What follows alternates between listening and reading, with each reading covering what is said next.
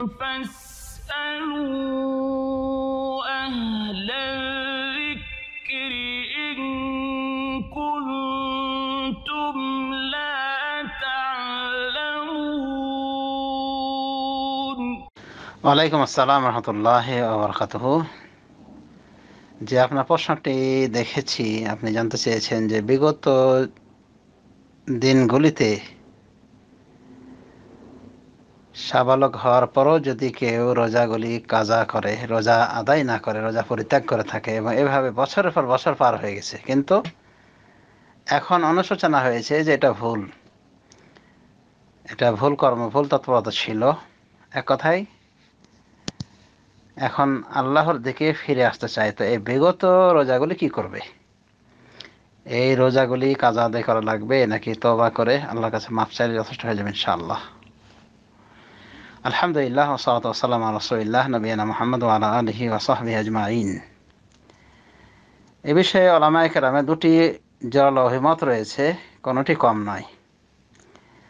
প্রথমটি জমহুর উলামায়ে কেরামের অর্থাৎ এই উম্মতের অধিকাংশ উলামায়ে কেরামের অভিমত যে বিগত ছেড়ে আসা রোজাগুলির কাজা আদায় করতে হবে। তবে যদি রোজার কাজাকারী ব্যক্তি ওই সময় বেনামাজি থেকে থাকে, তাহলে আবার ইমাম আহমদ বিন হাম্বলের মাসালা হলো যে ও এক প্রকার কাফের যেহেতু ছিল, কাজে ওর কিছুই কাজা লাগবে না, না নামাজ না রোজা। আর ছেড়ে ধরে যারা নামাজ আদায় করে তাদেরকে অধিকাংশ উলামায়ে দ্বীন এক প্রকার ফাসিক মুসলিম গণ্য করেছেন। তো আল্লাহ করলে হাল উলামায়ে কেরামের দুটি দল রয়েছেন। মেজরিটি উলামায়ে কেরাম এই পরিত্যাগিত রোজাগুলির কাজা আদায় করার পক্ষে গিয়েছেন। তারা বলেন যে এটা তার জিম্মায় ফরজ হয়েছে, যতক্ষণ পর্যন্ত এই ফরজ আদায় না করবে, এই ফরজের কাজা আদায় না করবে, তা সে জিম্মা মুক্ত হবে না। পক্ষান্তরে কিছু উলামায়ে কেরাম বলেন যে প্রত্যেকটা ইবাদতের একটা টাইম রয়েছে, প্রত্যেক ইবাদতের একটা টাইম রয়েছে। ইন্নাস সালাতা কানাত আলাল মুমিনিনা কিতাবাম মাওকুতা, নিশ্চয় সালাত আর মুমিনদের উপরে নির্দিষ্ট একটি টাইমে ফরজ করা হয়েছে। সুতরাং ওই টাইমের আগে যেমন ওই ফরজ নামাজ আদায় হবে না, ওই টাইমকে ওভার করে দিয়ে টাইম অতিক্রম করে ফেললেও সে নামাজ হবে না। একই কথা রমাদানের রোজার বিষয়ে, কারণ রমাদানের রোজা ফরজ হয়ে থাকে নির্দিষ্ট মাসে, রমাদান মাসের রোজা, কিন্তু কেউ ইচ্ছা করে রোজাকে পরিত্যাগ করলো, তার মানে কি টাইম ওভার হয়ে গেছে এবং এর পিছনে কোনো ওজরও ছিল না। যেমন মহিলাদের মাসিক, নেফাস ইত্যাদি, এগুলো ওজরের কারণে রোজা কাজা করার নিয়ম রয়েছে, কিন্তু কোনো ওজর নাই। রমজান মাস এসেছে, সে অমুসলিমের মতো খাওয়া দাওয়া করেছে, সব কিছু করেছে, তার মানে ইচ্ছাকৃতভাবে রোজা পরিত্যাগ করেছে। তো রমজান মাস ছিল রোজা রাখার মাস, কিন্তু সে রোজাকে তার টাইম ওভার করে দিয়েছে। কাজেই রমজান মাসের রোজা যেমন রমজান মাসের আগে আদায় হবে না, ঠিক রমজান মাসের রোজা পরেও আদায় হবে না, কারণ ওটা তার সময় না। এভাবে কিছু উলামায়ে কেরাম ফতোয়া দিয়েছেন এবং তারা যুক্তি পেশ করেছেন এবং তাদের যুক্তিও পরিষ্কার। আল্লামা ইবনে হাজম রাহমাতুল্লাহ আলাইহি এদিকে গিয়েছেন। তার কথা যে ইচ্ছাকৃতভাবে কোনো টাইমকে পিছিয়ে দিলে, কোনো ইবাদতের টাইম থেকে পিছিয়ে দিলে আদায় হবে না, সেটা পরে হাজারবার করলেও আদায় হবে না। যেমন ইচ্ছাকৃতভাবে কোনো বিষয়কে নির্দিষ্ট টাইম থেকে ওভার করে নির্দিষ্ট টাইমের আগে করলে যেমন আদায় হবে না। অর্থাৎ যে ইবাদতগুলি এভাবে শর্তযুক্ত করা রয়েছে যে টাইমের এদিকে হবে না, ওইদিকেও হবে না, টাইমের আগে হবে না, টাইম পার হয়ে যাওয়ার পরও হবে না, এই জাতীয় যে ইবাদতগুলি রয়েছে, এই ইবাদতগুলির ইচ্ছা করে যদি কেউ পরিত্যাগ করে ইবাদতগুলিকে, তার কাজা আদায় করে কোনো লাভ হবে না। তো তাদের একমাত্র পথ হলো তওবা করা, আল্লাহর কাছে ক্ষমা চাওয়া, অনুতপ্ত হয়ে আল্লাহ রাব্বুল আলামিন কুফরি শিরকি গুনাহকে ক্ষমা করে দেন অনুতপ্ত হয়ে তওবা করলে। তারা বলেন তওবা ছাড়ার কোনো পথ নেই, মানে এটা এমন একটা অপরাধ যে তওবা ছাড়া আর কোনো গতি নেই। তো এই ছিল কিছু উলামায়ে কেরামের দৃষ্টিভঙ্গি। আল্লামা ইবনে উসাইমিন রাহমাতুল্লাহ আলাইহি তার এই কথাটি, তারই এই কথা, তিনি এটাকে পছন্দ করেছেন যে ইচ্ছাকৃতভাবে যে রোজাগুলি ছেড়ে দিয়েছে রমাদানের, ওর কাজা আদায় করলেও কাজা আদায় হবে না, কোনো কাজা নাই ওর।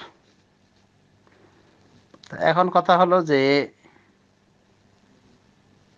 এ দুটি অভিমতের কোনোটি কিন্তু কম শক্তিশালী নয়।